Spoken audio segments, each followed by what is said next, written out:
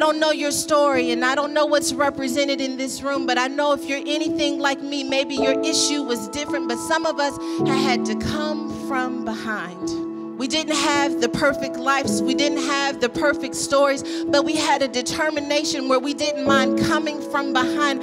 I just want to thank God for a moment for the women who didn't mind coming from behind. I didn't mind that I didn't have all of the right friends, that I didn't have all of the right access. I didn't mind coming from behind because I believe that what God had for me was greater than any obstacle that was ahead of me. So I didn't mind coming from behind. My life may not be picture perfect, but I don't mind